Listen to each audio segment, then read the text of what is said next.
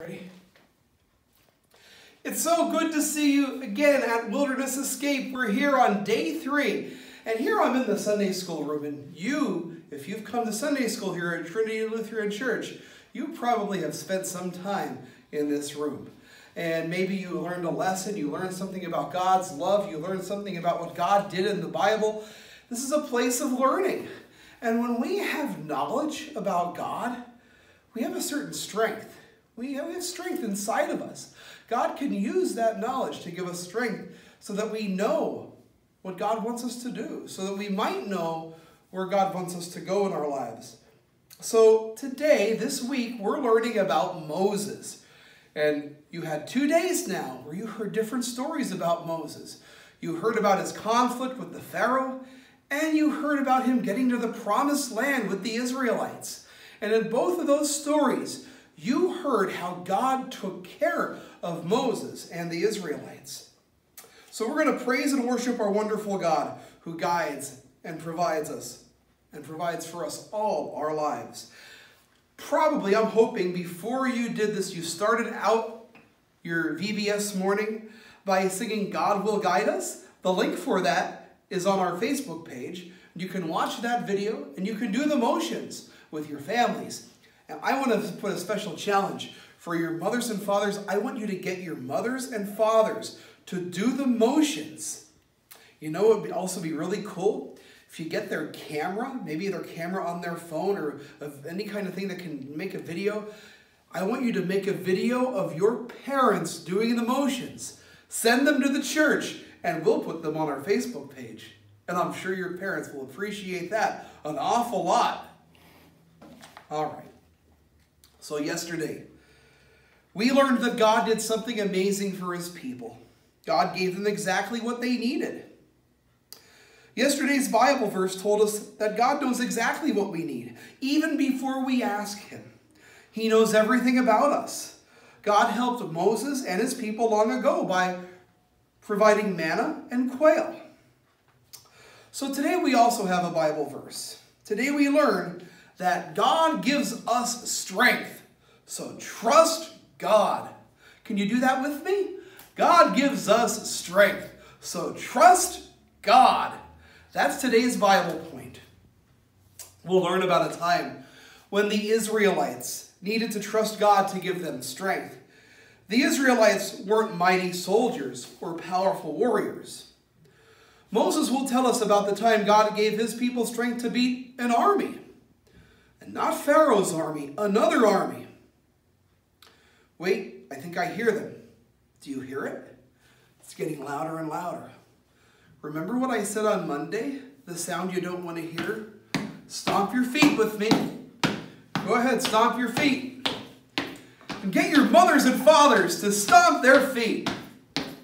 And now we're going to slap our thighs, okay? It's the sound of an army. Please make sure your parents are also doing this. Let's do it a little bit more, okay? Stomp your feet and pat your thighs. It's the sound of an army. You don't want to hear that sound because it means they're coming to attack you. Well, the Israelites had to trust God to give them strength to transform a scary situation into a good one. Let's try an experience of having strength to transform this room. Everyone sit down.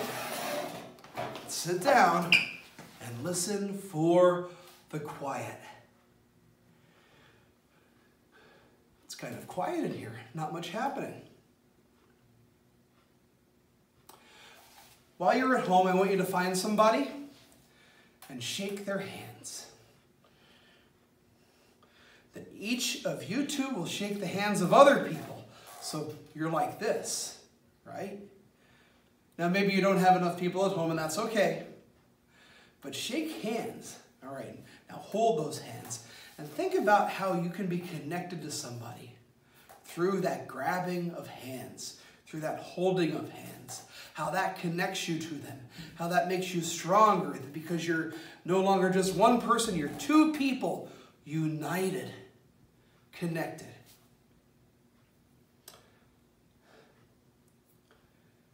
So I want you to now stay where you're standing and start clapping.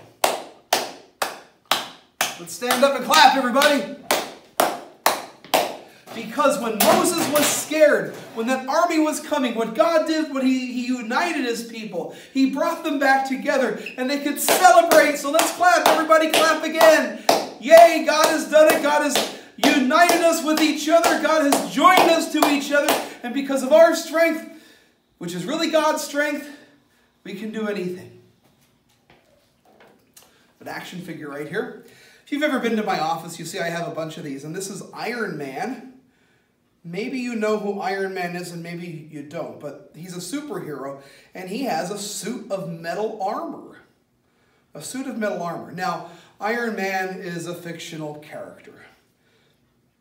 You don't have armor. I don't have armor.